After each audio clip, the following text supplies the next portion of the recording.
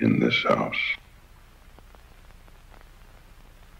Skinamarink is a high contender for one of the scariest movies I have ever seen in my entire life. I know what you're thinking. This guy is crazy. You're crazy. There is no way that this movie could possibly be that scary. Get help. While that may be true to you, I feel like if an indie horror movie with a budget of only $15,000 could invoke the feelings that I had to feel, then I have an obligation to at least spread my word about it, however few that may be. And I'm sure many of you have definitely already heard of the existence of said movie, as I'm actually very late to talking about it. However, I feel glad that I waited, because I feel like my feelings on the movie had to take time for me to really understand my thoughts. And when I tell you that it wasn't even up to me whether or not to put this movie as one of the scariest films I had ever seen. I wasn't happy when before bed all I could think about was those voices coming out of the dark where nothing is visible. And this was a week after I had watched it. I am still at a loss for words as to how and why I had this type of reaction to this movie. There was a night where that fear was gone, and I had a sigh of relief because even though I was thinking about the movie, it wasn't hindering my ability to wander the darkness without a care in the world. Until I saw TikTok and heard that dreadful voice that repeats in the trailer. In this house. And all the fears came right back. And I had watched the TikTok in the afternoon, the night after I believed I was over the movie. I will get into the actual nitty-gritty parts of the movie, but I really cannot stress it enough that this movie is not really a movie and is more of an experience. An experience that requires you to fall into a very niche category of people, I believe. You need to have a specific subconscious fear to be able to enjoy the experience for what it's worth. The crazy part is, this movie has the ability to unlock that fear within people who didn't even know that they had it, and I fell slightly into that category. I had already known beforehand that this type of analog YouTube horror really gets under my skin pretty badly, so a full movie had the potential to be hell. I just couldn't even conceive the idea that a horror movie would scare me as bad as this one did. Not even in the moment either. I was very uncomfortable throughout the movie, and there were points where I was genuinely afraid of the movie. However, after reading up on it more and diving into the actual story, I was getting more and more freaked out. I don't know why I felt as if it were real. Anyways, you need to watch this movie, and I recommend seeing the movie before continuing onwards. Like I said prior, this isn't really a movie, and the story can be a little hard to follow. I didn't watch it with subtitles the first time, and I honestly wish that I did, because there's a part in the movie where there's just this loud rumbling noise, and I didn't know what it was until I watched it the second time with subtitles on. Our story takes place in 1995 and follows two young kids, Kaylee and Kevin, 9 and 4 I believe. I am too scared to look up the movie to confirm the ages. But early on, you can immediately tell this movie is going to be a little different. And by a little different, I mean very different. Various shots of ceilings and walls, and the grain is turned all the way up. It was made to look as if it was filmed on VHS, and boy did they really nail it. As we go along, I was already unnerved just by the way everything looked, however everything that is happening story-wise is otherwise normal-ish. Until Kevin appears to be talking to someone or something that cannot be seen, asking if they are playing hide-and-seek. Kevin closes his eyes and starts to count, until he falls down the stairs in an accident he would come out with just a bit of head trauma.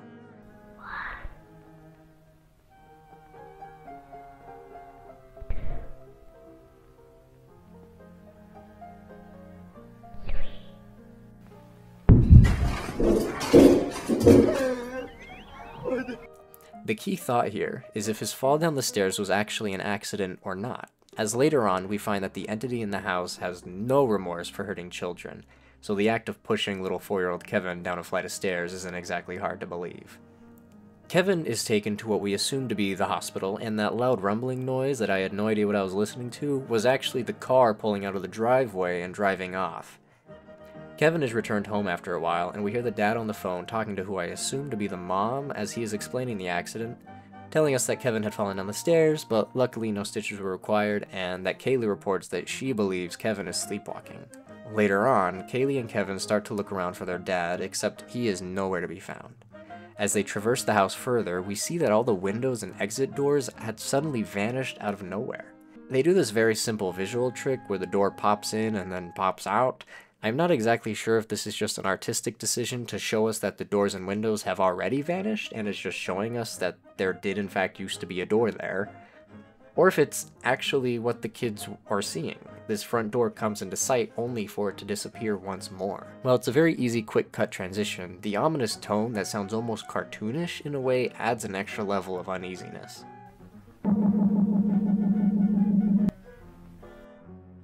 The next 20 to 30 minutes of the movie is Kaylee and Kevin just trying to keep themselves calm throughout everything happening. However, keeping calm becomes hard when you begin to lose your sense of time. There's a scene where I believe Kaylee says that she believes that it is time to get up. But how would you know? Mid-conversation between Kaylee and Kevin, we hear a thud. It's revealed to be a chair that has made its way up under the ceiling. A doll up in the bedroom levitates in the same way. Even the toilet is gone. I guess the demon didn't want the kids crawling out through the pipes. This was around the time when I was getting disinterested a little bit. I started checking my phone, and the movie overall was moving at a very slow pace. However, I looked up at just the right time to be immersed right back into the next important scene. Kaylee and Kevin are asleep in the living room after Kaylee is woken up and hears a voice in the darkness telling Kaylee to come upstairs. I fucking despise the voices in the dark, as it is one of the major aspects in the movie to genuinely unsettle me and keep me unsettled for the following week every night before I went to bed.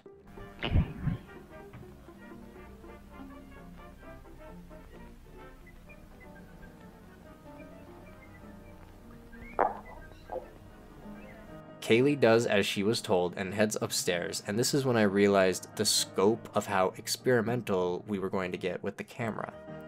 In the beginning, I was getting confused as to whether or not it was supposed to be found footage, as we heard the start of a tape playing at the beginning of the movie. I figure now that tape is the cartoons they put on the TV.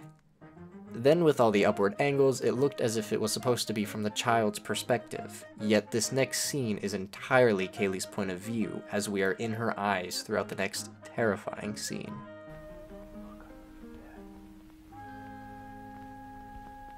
Kaylee enters the master bedroom and sees her father sitting at the edge of the bed facing away. Kaylee is instructed to look under the bed by her father, and what you think is going to be a jump scare results in nothing there. She tries to say that nothing is under the bed, but is met with no response. We don't even see the dad's face.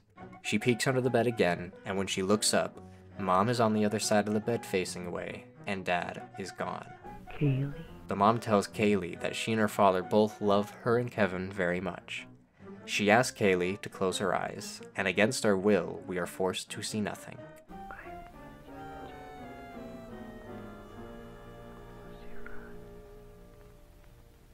When she opens them back up, the mom is gone and has seemingly gone into the closet.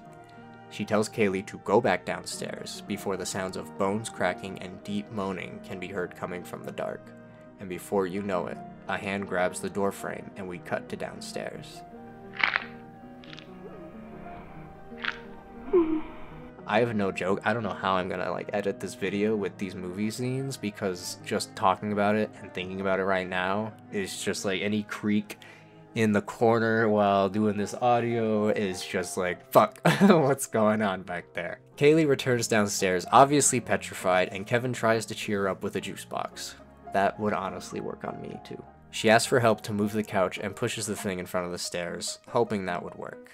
They return to sleep until that damn voice comes back and summons Kaylee back awake. Kevin is next to wake up and is instructed to go down into the basement.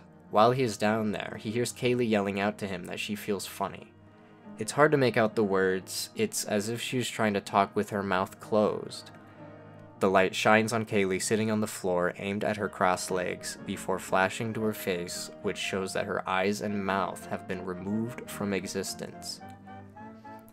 It is at this point I have been squirming and wanting to check out every second the movie continues. I was back and forth turning up and down the volume and moving one earpiece off and putting it back on. I was looking away numerous times, as it felt like I shouldn't have seen what I had. It felt cursed. Nothing, however, was able to prepare me for the closing act of this film. Kevin is back upstairs playing with his toys until the entity wants to play with him as well. After getting ignored, the demon says in an even more demanding tone that he wants to play.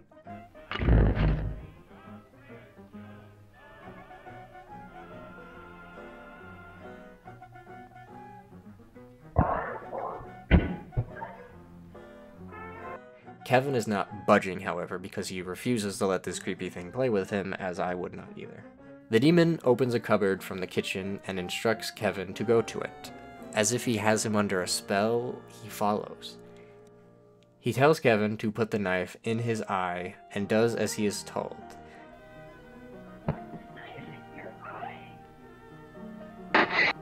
The imagery is graphic, but not too graphic. It's more fitting in the style the movie has been following, but for some people I can imagine it still being upsetting. Kevin calls the police and actually gets through, which at first I thought was a trick, but as the call went on, I started to be convinced that it actually wasn't. The whole time this officer sounds genuine, and it makes the demon seem even more evil than it already is by allowing Kevin to talk to an officer only to immediately take the phone away and turn it into the toy phone that made me think of that bastard from Toy Story 3. Kevin and the demon have a frightening conversation where Kevin asks how the demon was able to turn the phone into the toy one. The demon answers, saying it can do anything, and it took Kaylee's eyes and mouth away because she said she wanted her real parents back.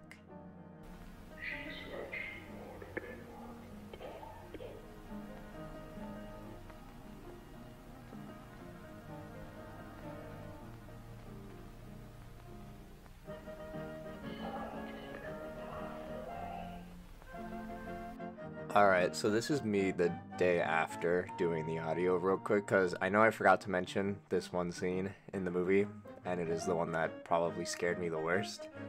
And it involves this damn phone, the little Fisher-Price phone. I don't remember where it is exactly in the movie, but there's a part where it just cuts to these eyes that you can see from the dark, and they're scary as fuck. But the lights turn on, and it turns out it's just the Fisher-Price phone sitting there, looking all weird, looking up in the sky or looking at the ground. But then the screen flashes and he's looking right at you and he's got this evil smile and it's a horrible ringing sound that you have to hear during it, and then the light turns off again and those eyes are still just glowing, and I fucking hated it. And I can't believe I forgot to say that, so here's that little snippet of me talking about how fucking freaked out I was during that part.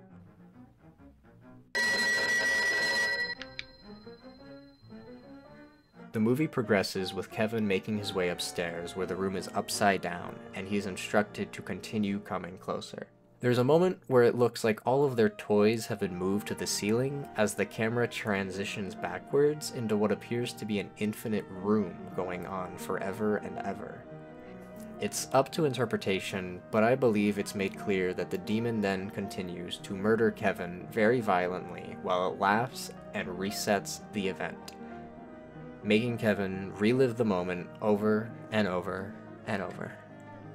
We see either the house or the dollhouse in an empty void, possibly giving us a bit more visualization as to where the kids are, another shot of a long door in the middle of nowhere, and finally, the shot that I had to look away from.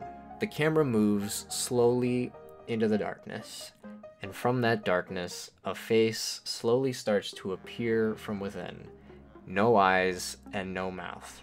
In all honesty, no recognizable features of this face, but the face just stares at you and asks you for your name before coming to a close. Literally took me about a week to recover after seeing this movie. For me, I am able to look back on a movie after learning more about the symbolism and the hidden plot and become more afraid of it. So after reading up on all these theories, and most of them being really plausible, I just kept going deeper and deeper into this skinamarink rabbit hole of terror. I have my two theories. One is a bit more peaceful, and one is a bit more horrific. One is that Kevin is just in a coma after facing serious head trauma due to his fall down the stairs, and the whole movie is him perceiving/reliving his life in this comatose state where his mom and dad were very troubled. The other theory is that this all-powerful demon with the capability to do anything it wants took hold of this house and over time took over more and more, making more things disappear and making things move around. As time went on, the demon eventually swallowed the house whole. Back in the day, I used to have these nightmares. Nightmares that weren't necessarily sleep paralysis because I wasn't waking up in the middle of REM sleep or whatever happens when you get that kind of bullshit. But it would be these weird limbo state-like dreams where I would just be walking around my house, but my movement was slow and everything took a lot of effort. They continue to be the scariest dreams I have to this day, solely on the fact that it truly feels like I am awake and walking in another plane of existence with something else there, and I'm not supposed to be where I am. And it is so scary. This movie visualized that nightmare and brought it to life. Now before I close off this video here, I want to mention that you might find a little comment down below saying that this is one of the worst movies that they have ever laid eyes on. And it would be from my dad. Yep, I showed him this movie after, not against his will. I even tried to warn him that I can guarantee he was not going to like this movie. Yet, this just goes to show that this fear doesn't exist in all of us, and so some people physically can't comprehend why the dark angles of just ceilings and walls are so uneasy, and why the way everything was structured generates such a feeling of fear. And it is that fear of waking up in the middle of the night when you were like 5 years old and everything looks like shadowy figures and it's haunting. I really enjoyed this movie, but it is not a movie I think I will enjoy watching again, as it just puts me right back into that state of fear that I get to live with for the next week.